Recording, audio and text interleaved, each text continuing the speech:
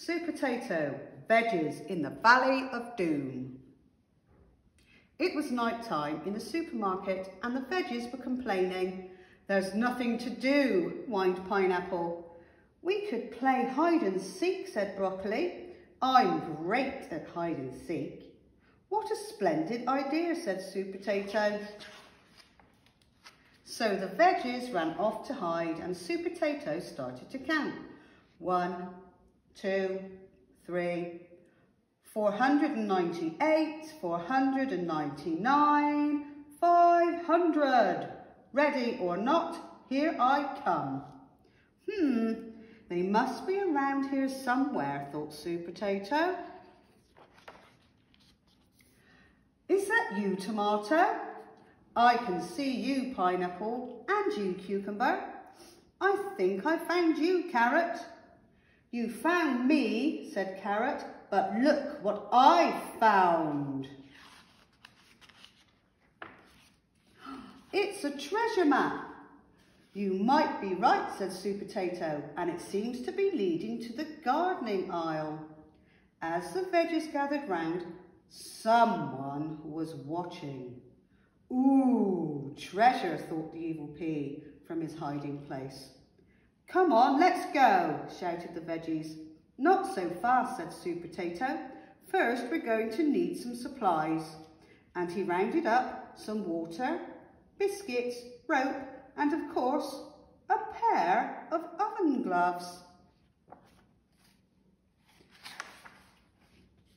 But the entrance to the gardening aisle was a wall of plants. "We'll never get through that," said Carrot.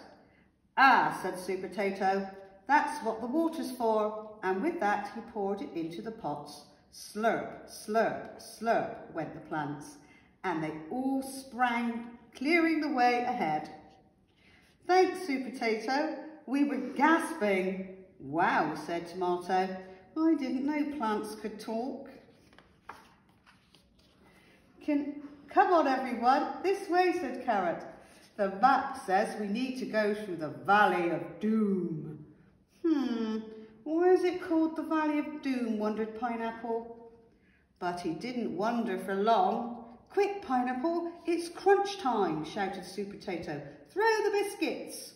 Luckily, the biscuits did the trick, and Supertato and the veggies were soon out of danger. Phew! But now they'd reach a dead end. "This must be Cactus Canyon," said Carrot.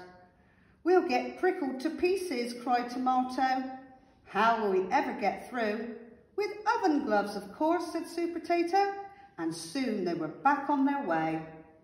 It was a long trek through the desert. "I can't go on," said Tomato. "Yes, you can," said Supertato. "Together, we're all going to make it." After hours of walking, they were finally out of the desert. "I can see a treasure chest," shouted Carrot. "We're almost there." But Supertato and the veggies were so excited they didn't see the quicksand. "Help, help," they yelled.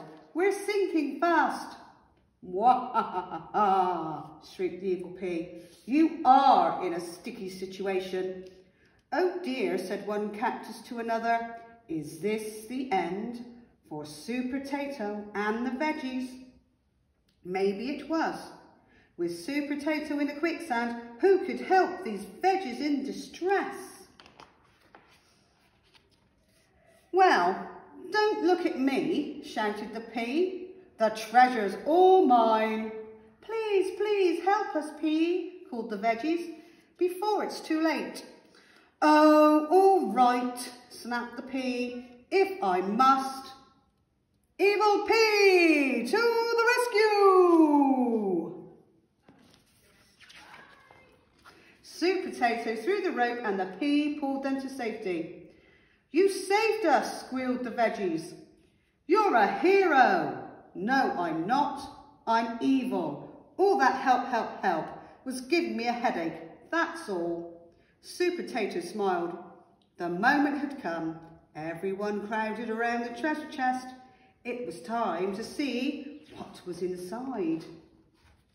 Surprise! Yelled Broccoli, popping out of the treasure chest. I told you I was great at hide and seek. Supertato and the gang started the long walk home. I didn't have you down as one of the good guys, P, said Superpotato. But maybe I was wrong. Mwahaha! Whatever you say, Supertato, sniggered the P. The end.